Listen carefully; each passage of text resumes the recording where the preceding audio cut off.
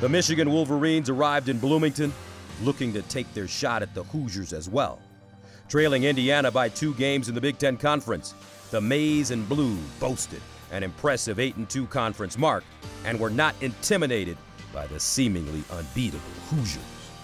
But going into the second game of Bloomington, we hadn't changed anything. Michigan was tough. They were a good team. They fought each time we played.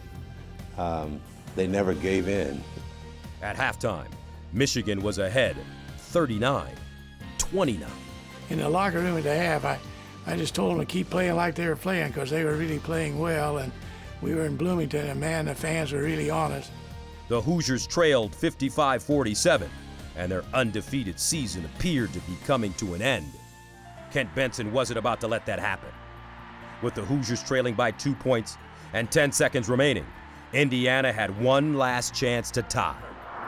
Down to 7 seconds, off to Scott Murray, baseline, back out to Quinn, jump shot in the air, doesn't fall, Cruz tips it up, tip up again, good! Good! It went in! Benson tipped the ball in at the horn, and Indiana's tied it, and are going to overtime. I remember Jimmy Cruz. I remember his shot.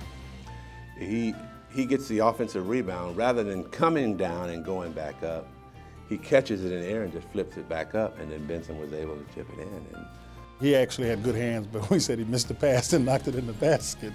It was very questionable whether the last basket was good or not. Of course, Knight said it was good. I said it wasn't any good. to me, that was probably the play of our season right there. Benson's tip-in sent the game into overtime. It's one of those things in basketball, bounce back after a game's tied up like that is very hard to do. We got a second shot because it ended up going in overtime, and we got them. In overtime, a quick 4-point Michigan lead was erased by an unlikely Hoosier hero. Sophomore Wayne Radford came off the bench for Indiana, posting a career-best 16-point performance en route to a 72-67 overtime victory. Had Wayne Radford not come in with a great bench role, they would not have won. We outplayed them from tip-off for about 39 minutes and 59 seconds. That was the toughest loss I suffered all year. Indiana never led in that game until overtime. Somebody very quickly figured out that the only way they could play Indiana again was in the national title game.